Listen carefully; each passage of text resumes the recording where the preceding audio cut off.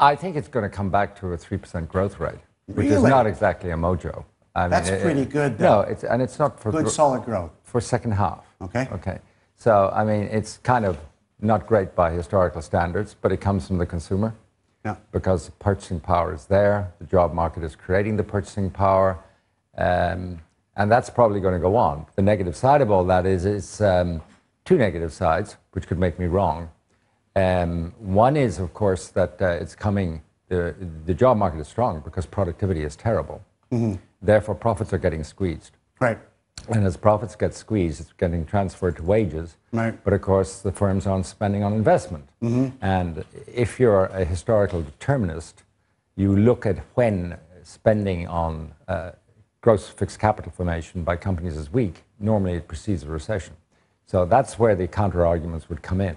It's not a very balanced recovery, right, but it's enough of a recovery to make the Fed tighten. And these jobs that are being created, I mean, with all due respect to the president, it's nice to see, hundreds of thousands of jobs created, but they're not really the greatest. They're not the greatest jobs in the world, though. Which is one of the great contradictions, because we live in an era of apps and technology. You've just been talking about them on air. Yeah. And at the same time, the jobs being created are actually very low value-added jobs. I mean, jobs like your job, my job, have been created. Exactly. Not up there. Yeah, we're not curing cancer. Exactly. No, we're not. So, I mean, that's a very difficult one to put together. What is causing the enormous gains, I would say, in both well-being and productivity that are potentially there from either robotics or artificial intelligence or apps? And at the same time, why is the economy sucking in really enormous amounts of labor for very little gain in output?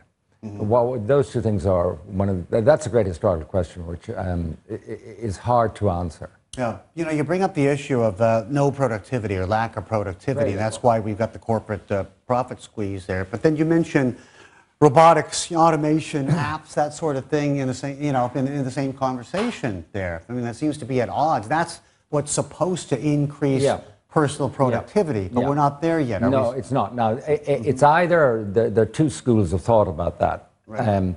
One is the Gordon school of thought, which says actually the gains are are in the past. We actually saw that about 10 years ago when the internet really took off and so on. And so the majority of gains were in the past, and the easy things have been done, like in manufacturing and so on. It's going to be much more difficult to get the same productivity gains going forward. That's one theory.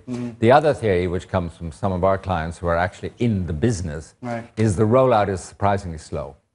It takes a long time to actually penetrate organizations, particularly service organizations, and the gains in productivity are down the road.